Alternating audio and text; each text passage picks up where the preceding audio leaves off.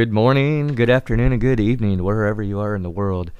I am Rodney McGillvary, and this is Ancient Mysteries Revisited on Welts 95.7 FM in Fort Wayne, Indiana, coming to you every Monday and Wednesday at 2 a.m. Eastern Standard Time.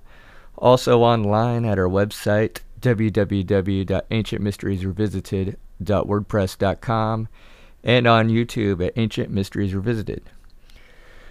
Recently, my co-host, Bruce Cunningham, decided to take a little break, so I'm continuing the show with a new guest of mine, Patrick Giles, who's joining us in a couple seconds.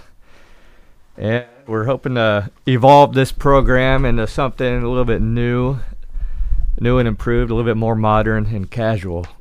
And joining us now is Patrick Giles. How's it going, Patrick? It's going good. Going real good. How about you? Oh, not too bad. It's good seeing you as well. It's been a pretty busy couple weeks trying to prepare, trying to decide how I'm going to advance this show and keep it going without Bruce. That's right. You said he's going to leave the show, right? Yeah, it sounds like he's wanting to focus more on his volleyball team over in the Philippines, which makes sense. I mean, he's got a big thing going there. Well, I wish my best to Bruce. He's one of my best friends. Yeah, he's a good guy. Without him, this show would not be going on right now. So, big shout out to Bruce Cunningham, who's been advancing this format on radio for a little while now. But yeah, we got a couple ideas going down. What do you got in mind, Patrick, for future plans for this show? Well, of course, I'm always into archaeology, whether it's a mystery or the latest news. I love archaeology. I've studied it for 25 years. I've written about it for 15 years. And anytime we can talk about ancient Egypt, I'm always excited about that. Yeah, you've been in the realm of research when it comes to Egypt for a little while now. How long have you been researching Egypt and the pyramids? Started about, I would say, 20 years, if you add it all up, and for 10 years solid, I wrote about it every day. Wrote about 3 books on it, mostly about how the pyramids were used to catch rainwater. If you listeners didn't catch our last show, Patrick was on and discussed how the Egyptians did catch rainwater using the pyramid system. You want to do a little recap of that, Patrick? Just discuss your books for a little bit if you want. Yeah, it's one of my favorite theories. I had all kinds of theories about what the pyramids were for. I read every theory I saw, including the Egyptology theory, and finally said, what if I can come up with a theory? So I got in touch with an engineer, we worked it out, and we decided, we haven't discovered it, we decided that this must be the best theory, that the pyramids were used to harvest rainwater. That's the best we could come up with, and I wrote a 600-page book to prove it. Very fascinating stuff. I mean, since I met you, Patrick, I've yet to hear this theory, and digging into your book a little bit since I got a copy, it's pretty interesting, and it seems like you got some tangible evidence to prove such. In fact, tangible meaning you can actually see it. It's still there. You can go to the pyramids today and follow the aqueduct. You can walk on, at least 3 or 4 aqueducts are excavated, and you can actually walk on them from the front of the pyramid all the way down to the cistern. So it's all there. It's in the hieroglyphics. It's in the building design. It's all there. Now, tourists and other researchers obviously have walked through these aqueducts and seen it themselves. Do they have any ideas themselves, like other researchers, on what that could be? I've never ever heard anybody say it could be anything else except a place where they dragged a coffin from the river to the pyramid where they say they buried it, even though they've never even found any kind of evidence whatsoever for a coffin, not even pieces of wood, you know. Yeah, I wonder, like, what brought about the idea of the pyramid being a big tomb? I mean, well, for one thing, it's in the middle of a cemetery. Yeah, that would be the biggest evidence. You know, and if you're an Egyptologist and all around you is bones, you're going to say, well, this must have been the big tomb. Yeah, the tomb of the kings. But why can't it be the really big temple? And it doesn't need to be a tomb. Like if you go to a cemetery today, there usually is one kind of nice-looking building, and everything else is bones. That kind of matches up other temples and even cathedrals and churches around the world. There's usually a cemetery close by for family members. Precisely. Yeah. So that would make perfect sense. So it does make perfect sense. Judging from the names of the titles, some of them are called Ba, which is a spirit of the pharaoh, like the Ba pyramid. Oh, okay. So there is a possibility that they were used as cenotaphs, symbolic, but that wasn't their main purpose. I think the pharaoh said, we're going to have a gigantic mountain that collects rainwater. Let's devote it to me, and I'll build it.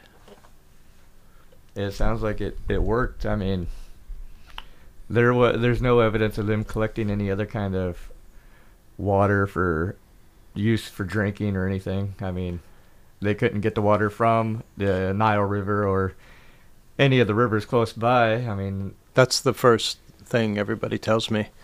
Did you know there's a Nile River right by the pyramids? I'm like, yeah, I did know that. I've been researching this for 20 years. I know there's a pier there, but the Romans didn't drink the water running through their towns. The Romans didn't drink. There's no drink. water filtration plant there. No, they have aqueducts bringing in clear water. And in the Egyptians' realm, their world, they didn't have springs everywhere like the Romans did, so they collected rainwater and sent it down an aqueduct to the cistern, just like the Romans. And today, by the way, nobody drinks the water from the Nile River. Nobody. Yeah, I don't think they've ever done that, and there's no reason to really believe that they would do such thing, except for they just say, oh, water, you're going to drink it, and that's the only reason. Same with the wells. The wells are salty, and they've always been salty. So what's wrong with rainwater? It's perfect. Exactly.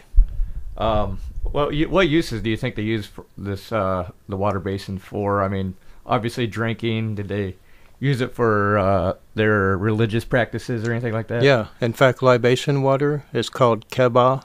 Okay. Keba. And this water that the regular people are drinking is also called keba. All it means is cool water. That's the translation. Keba means cool water. And that's what they use to wash their statues. That's what the libation ceremony is. They still do it in India today. They'll take the water and pour the finest water they can find over the statue, and that cleans it. And they would also drink from the same bottle, That was the finest bottled water you could get is rainwater. Okay. Which it's a little odd, because in modern times, some places in America at least, it's illegal to collect rainwater. Yeah, I think in Colorado it is. That's because they want the water going to the river, right? To support the river, because the Colorado River is being drained by people like Las Vegas and Nevada and big industry taking stuff over. Like that. Yeah, of course, but nobody wants to collect the rainwater today except for their gardens because it's polluted. But back in the Egyptian times, it would not have been polluted. Right, yeah, they didn't have the factories lead running off things into the river, or, the pollution in the air. Right, especially lead. Right, yeah. Because that's the main dangerous thing you don't want in your drinking water, and that's in the air. So. Oh, definitely. There has been tests done now in, like, Chicago and big cities where there are some neighborhoods where the land itself is highly contaminated with lead. Probably due to, like, major rainwater. It probably has to do with the rainwater, and mostly because they have factories nearby. Right, yeah, acid. That's called acid rain, and they're definitely getting a lot of it. But mainly, they were getting it because they were getting it from a source that was not the Great Lakes. They were getting it from the Great Lakes, and then they switched over for a cheaper area that was the Flint River, and that turned out to be extremely toxic. So they didn't have filters set in for the Great Lake water, which is actually pretty good water, except for the thousands of gallons of gasoline that's got to be in there from all the ships and stuff. That's true. I mean, considering that the ships, as many ships are there, considering the size, there's got to be tons of pollution from the ships itself. Well, it's constantly draining and it's constantly being replenished. That's true.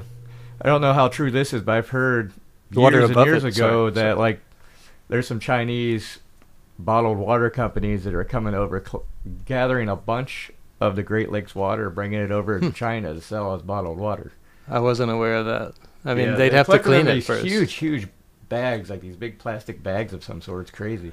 Well, I could see them doing it. I mean, because the water farther north from Canada is extremely clean. Oh yeah. It's only when it gets into the basin area where we are that it gets a little more polluted, I guess. Very true. Now, there's like a big Nestle company up, I think, near Flint, Michigan. Are they getting their water directly, you think, from the Great Lakes? Who, Flint, Michigan? No, Nestle. Nestle? Yeah. I have no idea. I mean, my guess is they found a spring. Right. They usually try to get it from springs if they're there. Okay. But then they might be able to say the Great Lakes is clean enough to use. I don't know. Not familiar. Or they just slap a label on, collect it from the Great Lakes and say it's from a spring. It's possible. I wouldn't know. I don't know. That's one I don't know about. I know about some of the sources of spring water for sure. There's good sources. Oh yeah. Are they as clean like in America? Like you get these springs in America, are they as clean as they say it is? Pure water. They used to be. I think they used to be, but a lot of the springs are surrounded by agriculture, Oh, okay. especially cattle, and that seems to be ruining them. I know I'm from Gainesville, Florida, and the springs are under alert right now because they are being polluted from the cattle. It's ironic because they were cleaned up in the 70s, and they were pristine. That wasn't that long ago, yeah. Right, and then they became. I mean, there were people throwing cars into the springs. You Oh know, my God. so they cleaned them up, and now they're being destroyed again by mostly cattle ranches. Oh, okay. So yeah, I'm assuming these ranches are probably right next to these. They surround them in many cases. Oh, okay. But a lot of them are surrounded by natural parks. And those are the ones you want to go to. They're beautiful. So many great springs in Florida. It seems like these natural parks in America are slowly on the decline, though. They're not taking care of them. They're not protecting them as good as they should. Right. You know? Especially with the kind of recent government shutdown. All the park employees were not paid to be there, so they were letting it go. Yeah, I heard about that. That's a very sad story if That these should natural not. parks are going down. When that becomes a low priority, have you heard about what happened in the Brazilian rainforest now? The new guy in charge, I don't remember his name. Oh, we wiped out so Five much. times It's insane. more Yeah. than last year or the year before. 5 times more. I mean, That's mind blowing. we need that forest. Yeah. You know, not just for providing oxygen, but because it absorbs a lot of carbon dioxide. Oh yeah. So yeah, the trees are the big filter of the world almost, Absolutely. and we're getting more pollution as time goes by. It's scary. It's scary what's happening down there. And the burning from all of that is Oh, putting yeah. tons. I mean, when they cut them down, generally they burn almost everything. Right. Because they think that replenishes the soil with nitrogen, which of course it does, but for like 2 years.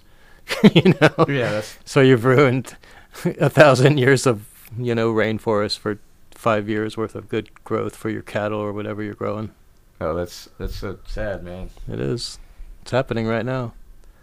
Luckily, it's not happening as fast as it was, Right. But Still there, bad. there is a point of no return, and I hope we I haven't hope we reached the didn't see point of that, no but- return. it's highly possible that we reach that. I heard this interview from a climatologist. It was on Coast to Coast Radio, and they were saying, so what do you think? Have we reached the point of where it's too late? And he said, oh, yeah. Yeah, it is I've too heard late. that too from It's too other late. scientists out there. There's no way back. I mean, it's too late. Well, it's going to take at least 10 years, and if we stop now, it might be able to recover in 10 or 20 years, maybe, if we stopped everything. And we're not going to stop. It's not stopping. It's getting more progressive. Right, especially in India and China. Right. And so that's a scary thought, because with that in mind, we're all just waiting to the end. I'm glad I didn't have kids. Sorry, I mean, I have 2 kids myself. I'm happy and for it's, everybody who does have kids, but I'm glad personally because Well, it's I a worry scary so thought, much 'cause about this stuff.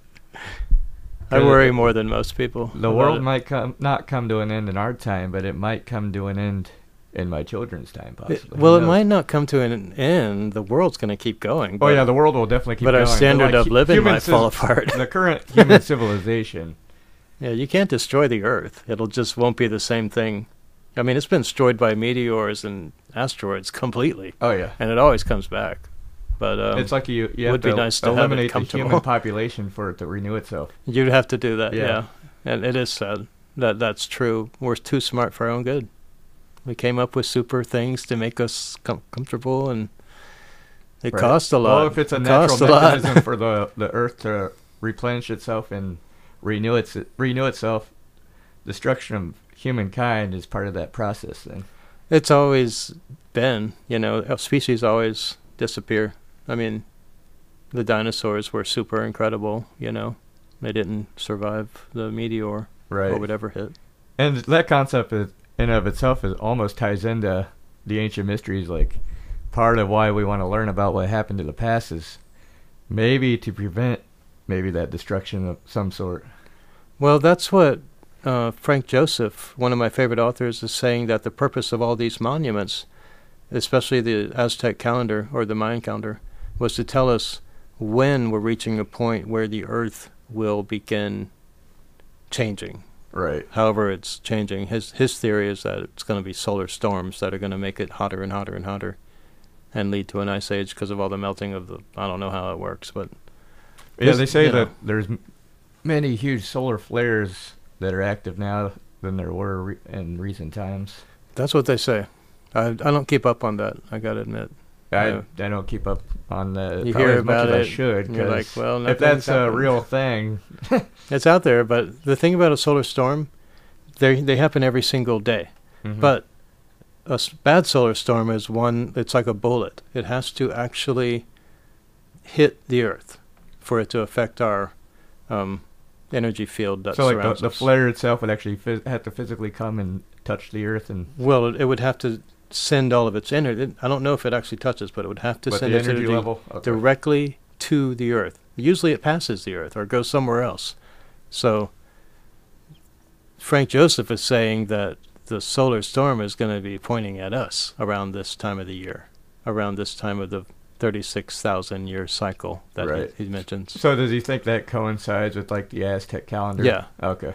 He thinks that they were off a little bit, but it's happening. It's just not happening immediately, Right, yeah. Like before 2012, people were scared that the Aztec calendar meant that 2012 would be the end date. Right. That might be the start of the end date. That's the new theory. Yeah.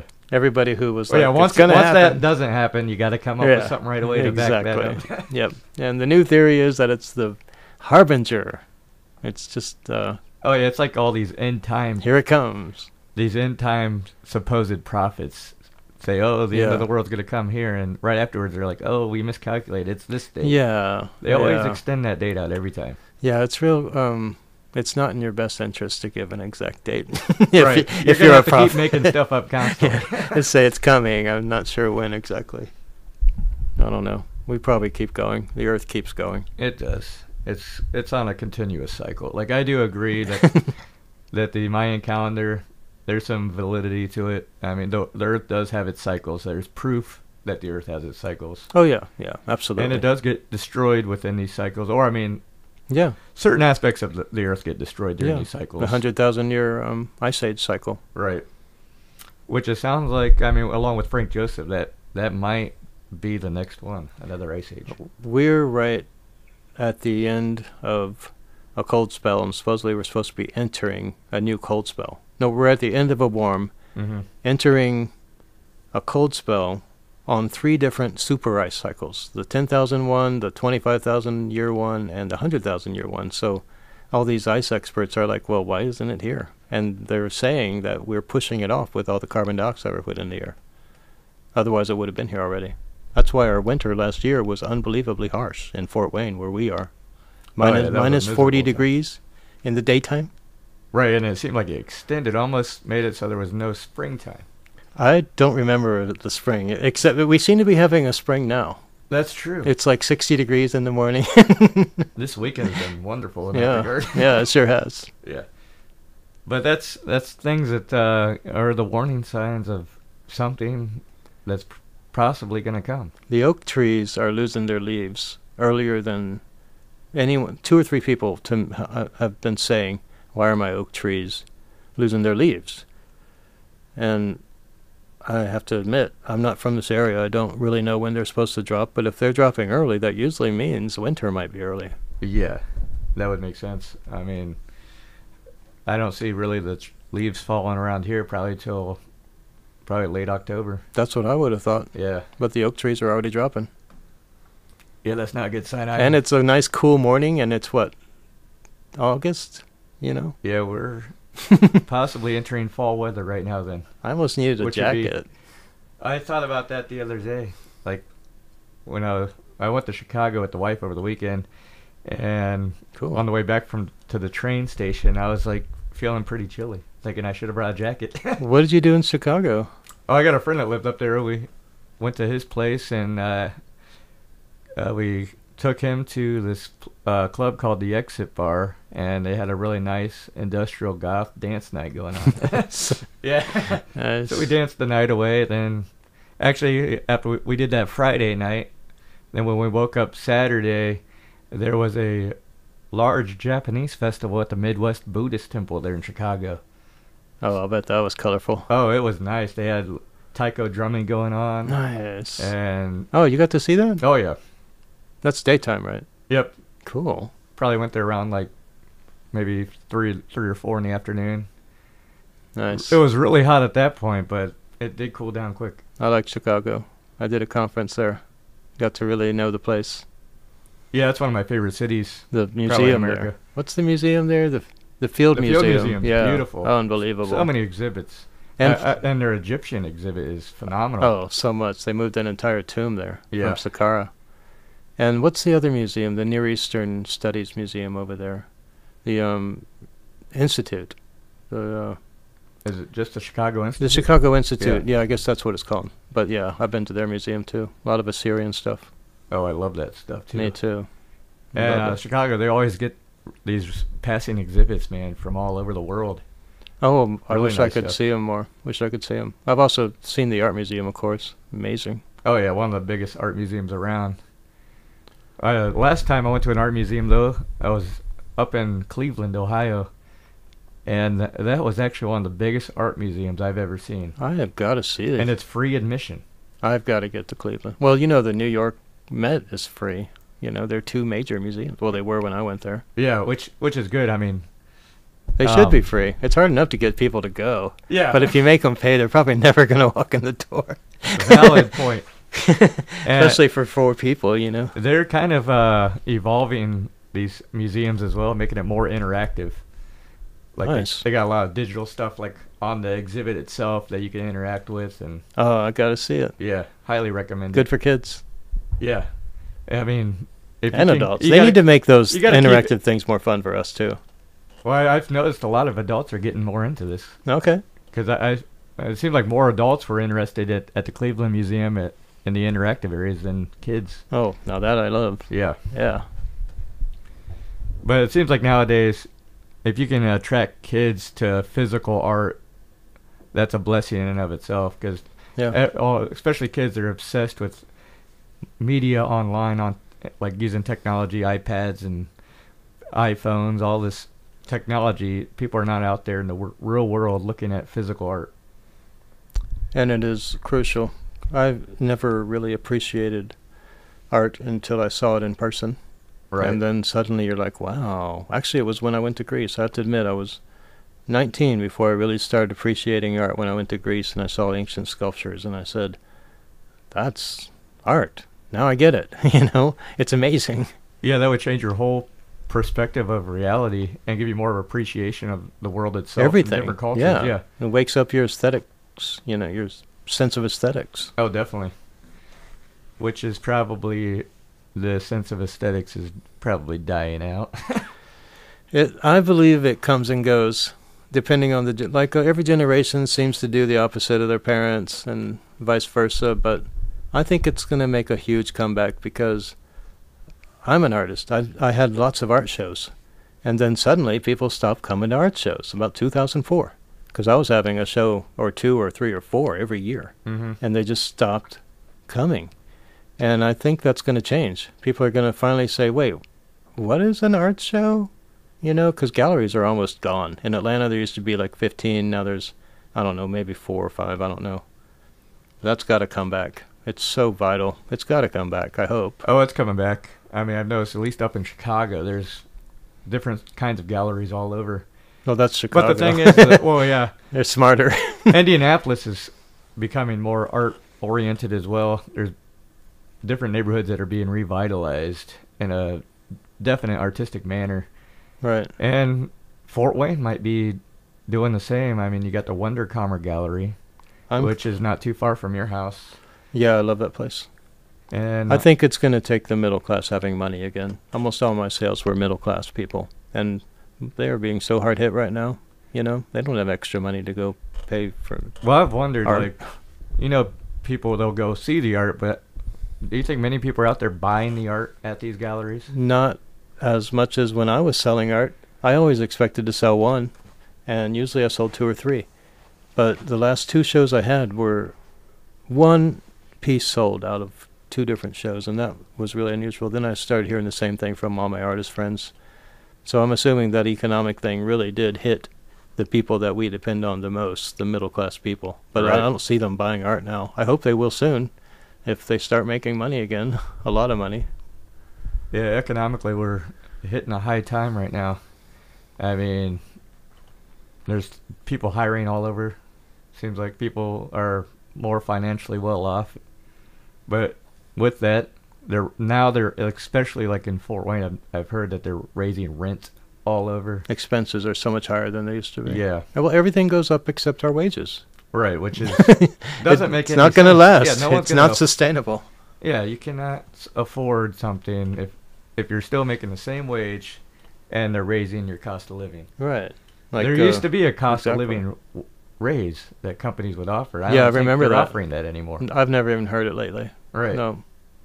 Cost of living is, the only place I've heard that is in Seattle, where the minimum wage is $15, I think.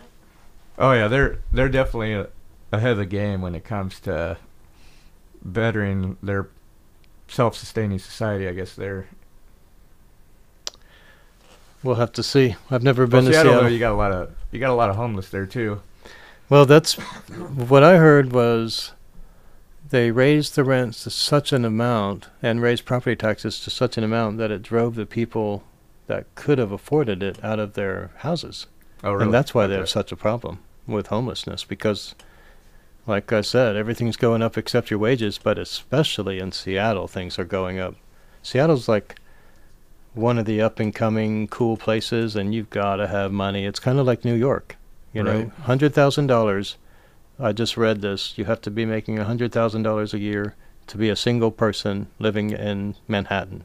Oh You wow! need $100,000 a year minimum to have a decent life.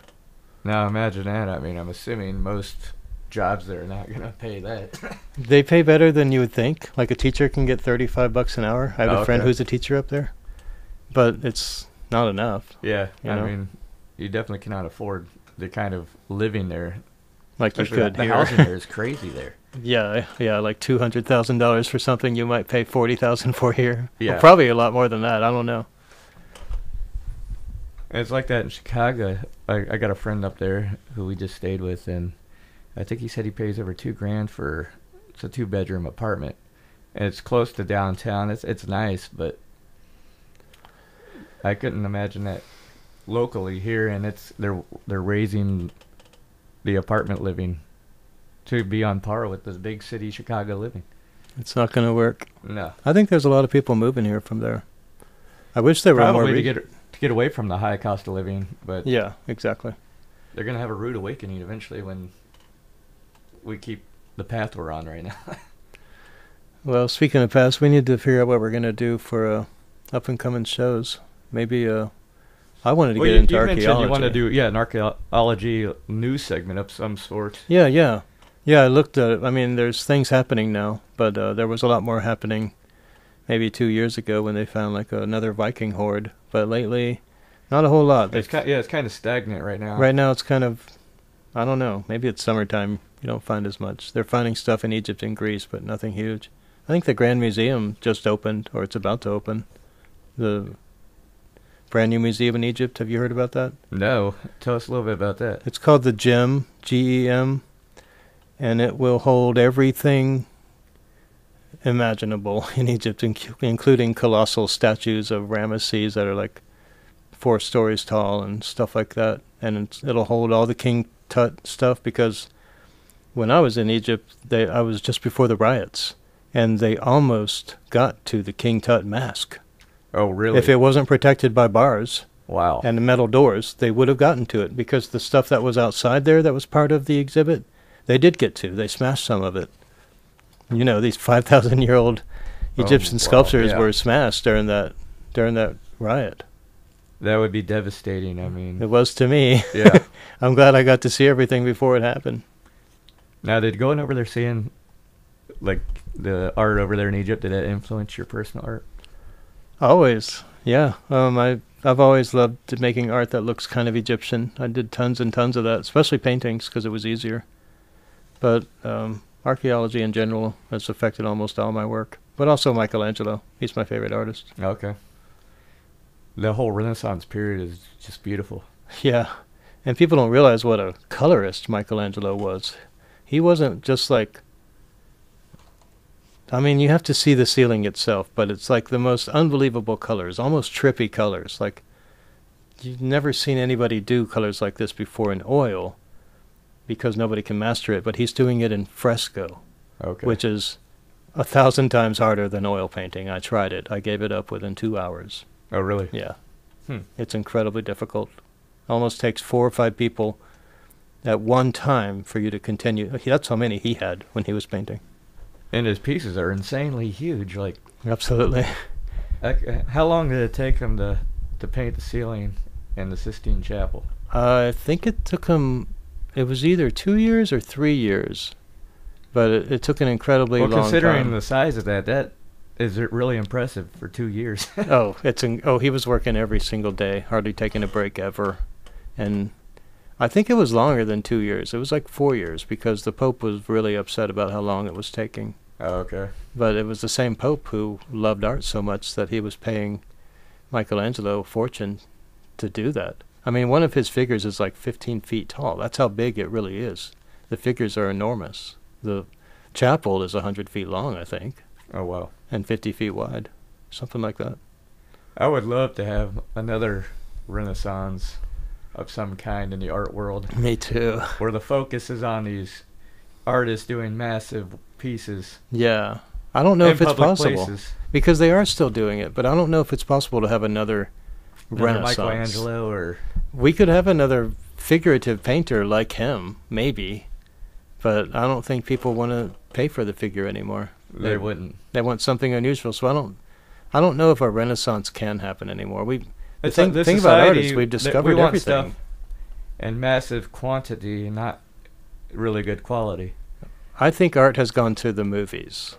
Well, that's true. Because in the art house, digital world is coming back too. Like, I would true love to art see film that. is coming back. I would love to see that. Oh, I know film is always going to have the potential, but I want to see galleries again and coffee houses where, you know, if you have a mother and a child, you probably wouldn't go in there. Oh, you know? That's the old days. You know, people smoking and drinking coffee and beer and cussing. Society is too sensitive for that to happen again. Yeah. Which is sad. I mean, because true art, I mean, it's a no-holds-barred climate. Like, yeah. And when you start saying it has to be appropriate for children, it loses it. Well, then you're going to lose half the artists, first of all. Well, that's true. Like me, I'll be like, well, if I can't paint a figure the way I want to paint it. I mean, if you have a problem with the human body, that's your problem, you know. But the art world should not be affected by it. But today it is affected by that. Oh, it definitely I know is. Art Museum, for instance, the one in Gainesville, Florida, will not show a nude figure. So that's a major museum. Yeah, thinking about going like to the previous galleries I've been to in Chicago, Cleveland, I don't think I even noticed any kind of nude body there. It's becoming not even a nude painting or anything. Right. Yeah. I don't remember one either. Not even the Picassos that are there. I'm not sure if there's a nude there. You could get away with an abstract one, but But not like, not realistic. Mm-mm. The Atlanta Museum of Art now, they have nudes that are part of their primary collection. So kudos to Atlanta. And I think the art classes at the colleges still offer Oh, absolutely. those kind of classes. You can still get a nude model in town, even. It's not illegal. It's just not normal. Right. It's not as common. It used to be Do you think there common. are guidelines to the galleries? Are there legalities involved with showing a nude painting or a sculpture? I don't know. I would say that they may have to put a disclaimer out for 18 and over or something, or there will be nudes. They may have to do something like that. I don't know. Right. Only big gallery would have to do that. A small gallery, I don't think they would care. If you don't like the art, then get out. Exactly. This isn't illegal. Which we should bring in our other friend up in Denver right now, Steven, soon. He's going to come on, my friend Steven Matz, and discuss some art, some of the occult, and something along the lines of culture in the world. Yeah, call him up. Might as well bring him on now. Let me send him a message. I'm going to hook him up through Skype. While I'm getting him on, though, what are some other things we should add to this show in the near future? I am always interested in the megaliths. They're finding more and more data now, which is suggesting that there is absolutely no way they moved these megalithic sculptures. They couldn't have done it without some kind of technology. I mean, like the ones in Skachahuea-san or something like that, where they took these massive boulders up a mountain and carved them so they're perfect. I mean, I just would like to find out more about that. Yeah, that's an interesting subject. I mean, do you think it's possible that they had those boulders up there? It was a natural. No, they know exactly carving? where they came from. Oh, okay. They came from like 60 miles away Oh, wow. and taken directly up like 200 feet or something. Yeah, they Up had a to have mountain. had some sort of crane or something, you Right. think. I don't know. Well, the reason they say it can't be done without modern technology is that we couldn't do it unless we built a road first to have a track laid down for a crane that would ride on a track, and they say it would take 2 of those at their greatest capacity for us to do it. Right, and there is, as far as I could tell, no evidence of No. anything close to that. No, they didn't build a track. And if they did build a track, we know for a fact they did not have the metals available to make a strong track. It has to be or to make a crane for that matter. So how did they get it up there? I mean, you can't do it. You would have to get, I think something like 5,000 men under the boulder pushing at one time. So that's not going to work. There's not enough room for your hands. Right. So how did they get 4 of them up there? Not just 2 of them, 4 of them. Yeah, so if anyone out there listening has any kind of research in this area, let us know. We'll have you on. We should have a discussion about that. We'd love to have anyone on that knows about the megaliths from Stonehenge to Egypt, anything, Right. And also, I mentioned at the last show, we should attempt some sort of a pyramid project in my backyard. Let's build a pyramid. And we can keep updates on the show. I'll post photos and I'll post our progress on our website and everything. And I want to put a stucco surface on top of it. Okay. That would be interesting. Make it more durable and see if that actually and have makes it more a whole efficient. solid pyramid. It could make it more efficient. Yeah. We'll do a lot of research and a lot of experiments. Yeah. Well, I've done the research and the experiments. We just have to build it. Yes. Well, I'm excited to Me do too. that. Let's start writing up some plans for that soon. All right. Cool. All right, let's bring Steven Matz on. Let me call him real quick with Skype.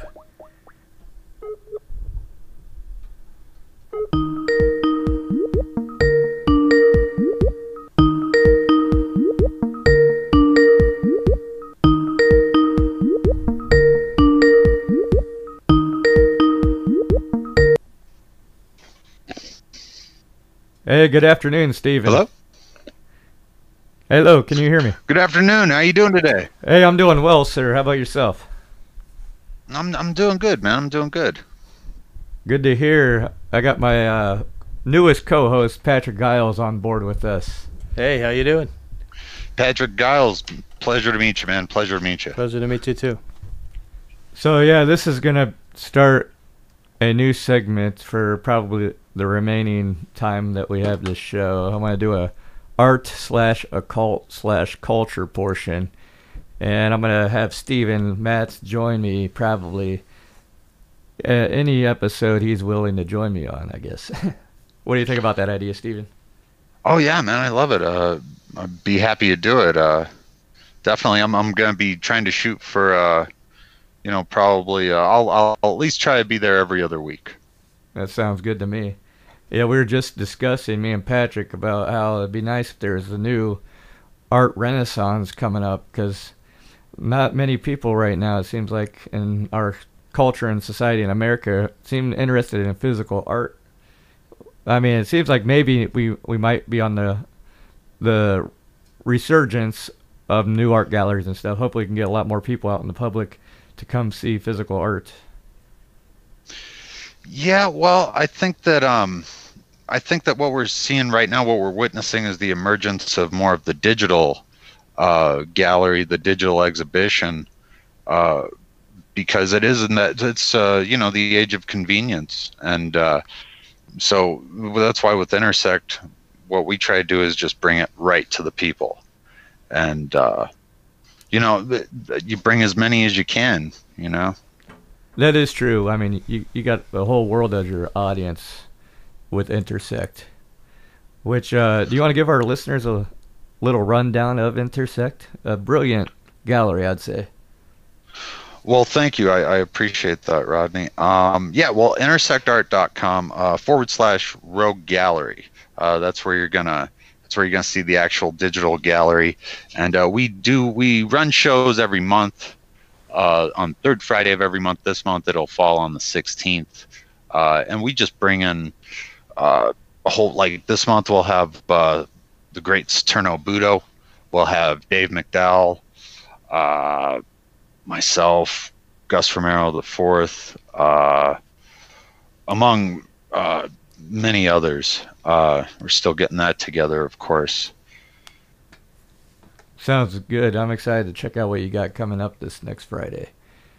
Which, right on. Which I kind of got the hint that you're possibly working on another film too. Is that correct? Yeah. We are currently shooting footage for the follow-up to the Books of Leba Fire. That'll be the film, The Books of Leba Water, and that'll be focused on his 16th handmade book, Water. And kind of, it'll be in the same vein to a certain extent, but hopefully, it'll be just, next level, a little bit more up there. But we'll see. We'll definitely see what we get out of this, and I'll keep you guys updated as that goes along. I'm also working on another project, directing it currently, called Hedo Magetto. So that's something that's kind of in the works. More on that to come. But yeah, we got some good stuff coming up this month. I think mostly this month it'll be visual art, painting, maybe a little bit of music. If we could maybe get somebody in there to do some music, wink, wink. I'll be on board for sure. You know that. Right Actually, on, I'm man. thinking I'm glad about, to hear that I sent you that Second Coming track? I'm thinking of doing some sort of short film piece for that, if you're possibly interested in contributing to that. Maybe we could release that on a upcoming third Friday.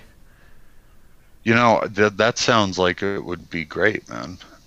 Let's definitely talk some more about that and figure that out, because I love that track, man. That whole album that you guys are doing right now, or is that album finished, or are you guys still kind of going along with that? We're trying to play with the idea on what we should add next. I think we're going to do a couple more tracks to finalize it. I mean, we just did our first punk song as a group on this album. I think we're going to add one more punk sounding track, and then maybe end it with more of a subtle electronic track. But the album should be complete, hopefully within a month. I think maybe tomorrow we might work on another track. We'll see. You see, that's what I love about it. So I really can't honestly, personally think of. I've never seen an album kind of come to fruition like that. Where it's fascinating to watch it evolve and come to, and I think it's an innovative approach. Well, I appreciate that, Stephen. It is innovative in a sense. It's strange because we'll go and we'll practice. We'll try to practice like every other week now, and we go in there with nothing planned, which is crazy. We'll go in there and right off the bat, ideas start coming together, and within 3 or 4 hours, we have a finalized track, and somehow, at least so far, it comes together just completely naturally, with no planning involved. Well, it sounds absolutely magical. Yeah, it feels that way. It feels like we're invoking some strange energy, and it just automatically comes through us. Yeah, I mean, I guess you're taking your place at the, it's the linkage, you're going back to the past masters, and standing on the shoulders of giants to a certain extent. Of course, what you guys are doing is, I'm not really hearing anybody else do anything too much like that.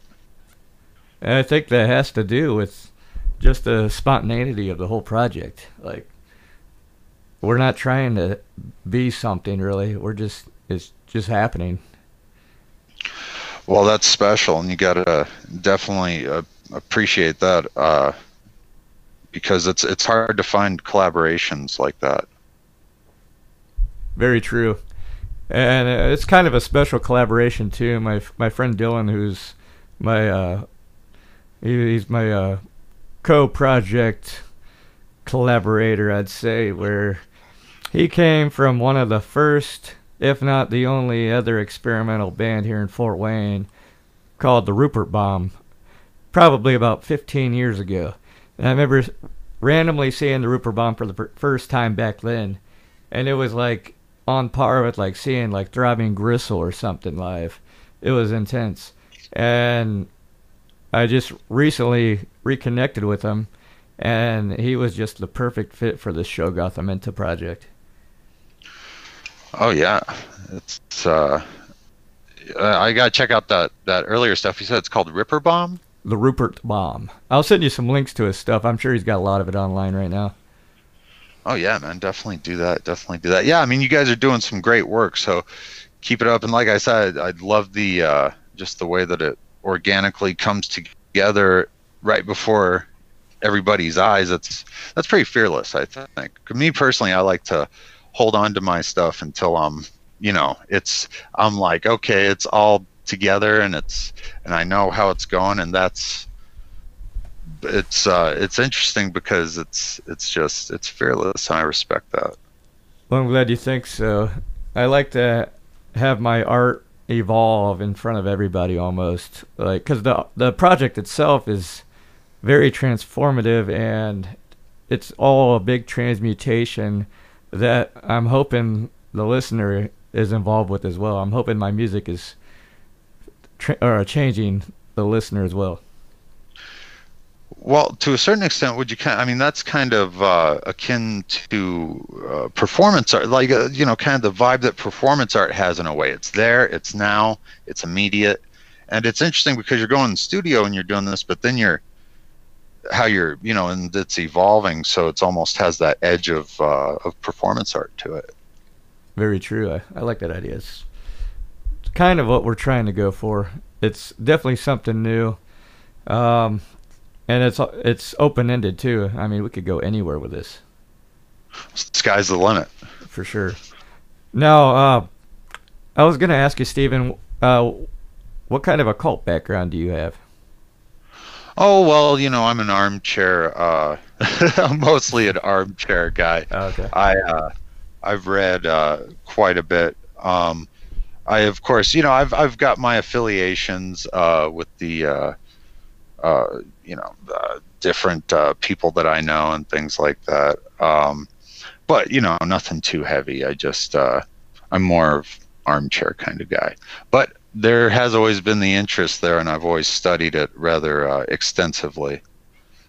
And what area are your studies usually in? Left-hand paths type of stuff, or? Yeah, I mean, it seemed like it started out that way. A lot of interest, I guess. It's kind of the same when you're, when you're sort of in that teeny bopper stage, and you're like all of a sudden like going for guys like Crowley. You discover Diary of a Drug Fiend or Moonchild, one of the novels, and it kind of gets you into it. And then you'll go for Liber Legis or Book 4, or the different things like that. Right. Of course, that led me more into the realm of Austin Osman Spare, which personally, I guess it's kind of a thing where you either like the Beatles or Elvis, while you either like Crowley or Spare. So I err more on the side of AOS. And then, of course, I've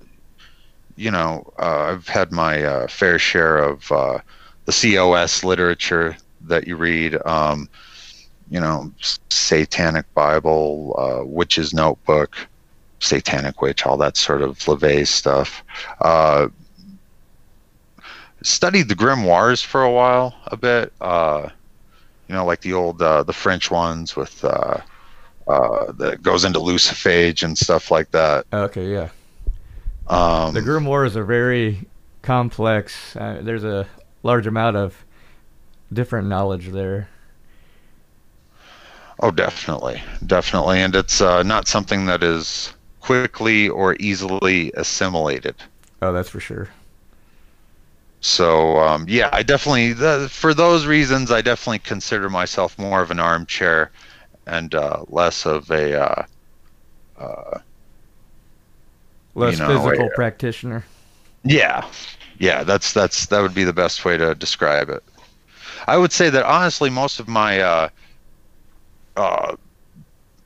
practice would be in my work itself. I feel that when I go into the studio, when I am working on a painting, or I'm writing, or I'm working on a film, that I come into, like you say, you invoke something, you come into a contact with something on the other side of that wall, on that other plane, and it definitely informs the work. And because by the end of it, you find yourself in a kind of almost trance-like state, and you look at the clock and 9 hours has gone by. So yeah, that's very true. And I've always considered art the true spiritual practice. Definitely, yes. Very much like William Blake, the imagination is a sacred and holy thing. Very true. Well, hopefully in the future, maybe our next episode, we could bring along some other guests in this area to join us, Stephen. Definitely. Yeah, I got a friend up in Chicago who goes by Winter Lake. He was on one of our previous shows discussing the history of Lucifer, and he's willing to join us on multiple segments as well. I guess he's also a remote viewer.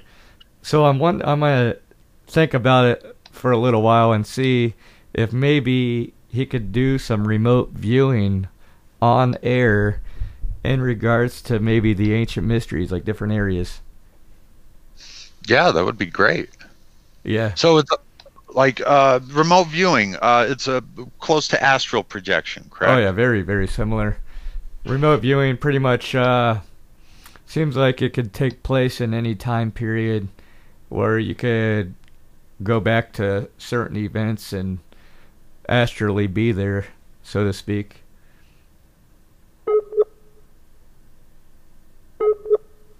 You still there? I hear a weird beeping noise. Oh, that was weird. Yeah, what was that? That was strange. It sounded like it was hanging up or something. Oh, well. Yeah, it just went dead all of a sudden. Can you hear me? Yeah, you came back instantly. Yeah, I think it was, I think our friends at Skype are having a little problem. They don't like hearing about occult information, I guess. Oops, I guess we should just leave it at the astral projection. The remote viewing maybe is a little too practical for certain of today's uses. Maybe it's maybe that noise was someone trying to remote view this conversation. Right. We're being tapped right now. We're being tapped, all right. All right, well, that'll probably wrap up this portion, Stephen. All right. I'm glad you could join us on this show. We got many great ideas that will come to fruition soon. And, I mean, this show right now is kind of open-ended.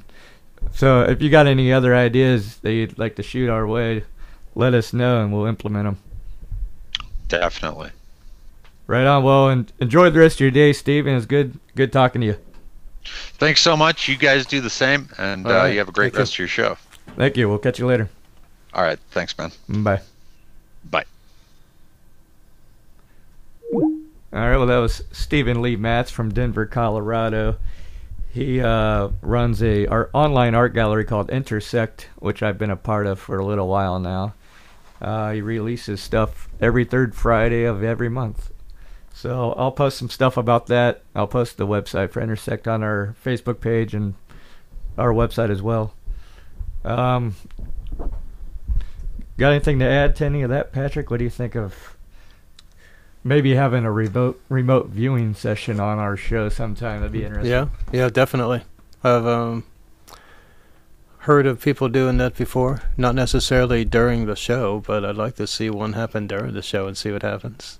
Yeah, I don't think I've ever I've only seen remote viewing go down on your goofy paranormal shows like Ghost Hunters and stuff like that. They'll try to have a remote viewer on at a haunted house or something, and it'd be interesting to maybe. There's this guy named Major Danes. I think he's been on Coast to Coast Radio lots of times. We might have remote to viewer. Look him up then. Yeah, if he's still around. There's got to be the school of that guy. He had a school or something. Oh, yeah, then he's probably got even students out there that might be interested. If you guys are out there, we'd like to hear from you. Yeah, if anyone's out there remote viewing, hit us up and we'll have you on the show. I mean, I got some ideas because it'd be interesting. Maybe we could do some remote viewing regarding stuff in Egypt to see what really went down there or something. Yeah, I think people have tried. I know Edgar Casey, you might say he was remote viewing. I don't know. I think he said... He seemed like he was tapping into something like that. Yeah, I think he had people come into his body that were there. Like that kind of a thing. Spirits that were there and still have the memory of it. So, kind of like a seance. Yeah. Guess. Oh, yeah, he was big on seance. Mm-hmm. But I think he was completely unaware of what he was saying. So that's different, too. Right. Yeah, because usually a seance person, they're well aware of what's going on. Right. But he was more possessed then, sounds like. Well, he's called the sleeping prophet. Oh, okay. So they would come into his body when he he would fall asleep when they entered him. So he said he was completely unaware of anything that was said. Interesting. Yeah. Did he have people there then recording the session? Yeah, Okay. yeah, there are actual recordings of Edgar Casey. It was definitely in the 30s or whatever when they had recording system, however they did it. Now, wasn't he the guy, too, who kind of went against the paranormal concept? Didn't he kind of deny the existence of, aliens and stuff, or am I thinking of somebody else? I don't know if they ever breached on that subject with Edgar Casey. That would be great to find out. There are lots of people now. We should actually get a hold of some of these people who say that they have been speaking to aliens. It would be great to have one of them on the show. Yeah. Yeah, I just read a book. I forgot her name. I do have some. They are there. Somewhat old messages from a few months ago. People contacting me wanting to be on the show who say they've been abducted. Well, again, I will mention Coast to Coast because they're my model for this show and for any show. I think they're a great model. Well, they're the perfect model for everybody's this. copied what they've done, Well, they like to have anybody call in that believes they're abducted by aliens. And you can usually weed out the ones that probably weren't really. You know, it's usually the same story. But there's definitely the people who have been abducted also have the same story where they say they've met aliens and human-like creatures on the same place, in the same place. Right. And that's what it kind of makes it hard to decipher sometimes what is true and what's not, because if they're having the same experience, which could be the real same experience, but if they're also having the same experience because they go online to research, what's an alien abduction? Yeah. Right. But no, it's a great idea. We should like to do that too. Maybe we could implement even a call-in show in the future, where once people get the idea of what we're trying to accomplish with an abduction show, maybe we could schedule a call-in show. I think we should just see who wrote these books and send them an email. Yeah. No, we will definitely do that. That's for sure. I'll go check it out after we're done. Find people also who might think that they are able to remote view Egypt, if they think that they are, we'd like to talk to you. Yeah, I'm going to send my friend he goes by Winter Lake. He's an author. Okay. And he, I guess, specializes in remote viewing. He says he's a remote viewer himself. I'm going to see, I'll pitch to him the idea of remote viewing on the show in regards to ancient Egypt or anything in regards to just ancient mysteries in general, and see if you'd be interested. I'm sure he would. Yeah. Yeah, we can just have them Skype, just like now. That's a great system. Yeah. Very, very adequate for what we need right now. Yeah, and if you don't have Skype, that doesn't matter. Oh, we can just do a phone call. Yeah, we got a telephone here in the studio. Yeah. Email us. You could email us. It'd be hard to do What is the email? What is the email? You can email me at ancientmysteriesrevisited@gmail.com. And also, you could just send us a Facebook message on our Facebook, too. Just facebook.com/ancientmysteriesrevisited. And I usually try to respond pretty quickly, so you won't be waiting multiple days to hear back from me. Yeah. And the great thing about emails is they usually don't change as often as phone numbers. Exactly. Yeah, you don't have to accidentally have your email wiped out and get a new one. Yeah, it's in the air somewhere. Right. Thank you, Google. Well, that probably wraps up this show. It's good having you on this time, Patrick Giles, now discussing the future of Ancient Mysteries Revisited. Yeah, thank you. Things are changing rapidly right now for the better. I feel like right now, I personally am in a very transformative state of my life, and this coincides with that. Awesome. I am too. I'm at the point now where I've written so many books, I would really just like to talk to other people who have written books, and I think that's what this show is a good direction for this book, for this, that's kind of how I'd like to see it go. If we know of a good author and no one else has heard of him, let's get him on. Yeah, that's one thing I really want to do, which I was speaking with you. And there's so many authors in Fort Wayne. Yeah, not specifically releasing people's books on our website, but maybe doing short advertisements of some sort where people can have their books available on their own website. Especially if you want to do a short interview. Yeah. Which, that's a decent trade-off interview for a little advertisement. That's usually the deal. Yeah. That's why I did my interviews, you're not going to get paid for interviews. Not most people. Yeah, exactly. Not unless you're famous. Right, and I don't think we're going to get anyone of that caliber who's going to say, give us some money first. Yeah, we probably won't have you on the show if we can't afford you, but maybe in the future. Yeah, and you better be damn good. Yeah, you better be real famous. Little side note, though, I am in the process of planning on releasing Patrick's book on our website. That's one of my main plans. I do want to have a little store eventually on the website. Yeah, just another outlet for my books. Right. They're going to be on Amazon and Barnes & Noble, but your research is pretty extensive. You got some fairly thick books out there. Yeah. I have some books that nobody will ever finish reading, I think. I've never seen anybody that can read my entire 600 book that mentions every single pyramid complex that was built and how each one functioned. Yeah, it's a pretty big book. I have a much more condensed version of that same book. Or even your Egyptian dictionary. That's a great reference book. Oh, it's going to be huge because I've taken something that was impossible to read, and that's why no one used it, and I made it absolutely modern. It's as readable as a modern dictionary now. And I wonder if do you think you could condense something like that into like a pocket thing, and people could bring that to Egypt with them? Well, people have done that already. Oh, okay. I actually have seen a couple of them, but they're not very good, and they're too complicated. I could definitely make an easier one. So that's an idea. Or they can even take it to the art gallery, because there's a lot of Egypt portions of art galleries all over America right now. Oh yeah, yeah. Every major gallery has Egyptian stuff. Hopefully they'll get to hang on to it. There's been so much reparations. They want their art back. Egypt won't let a single piece leave their country now. Right. So not a single piece can leave their country. The galleries are extremely lucky right now. Yes, the ones that have them. Yeah. Count your blessings, because you're not going to get any more. Not unless they've already left the country years ago and they're available for purchase somewhere. But right, you like can't buy somewhere. anything out of Egypt. You can't just go down there and say, "Oh, how much?"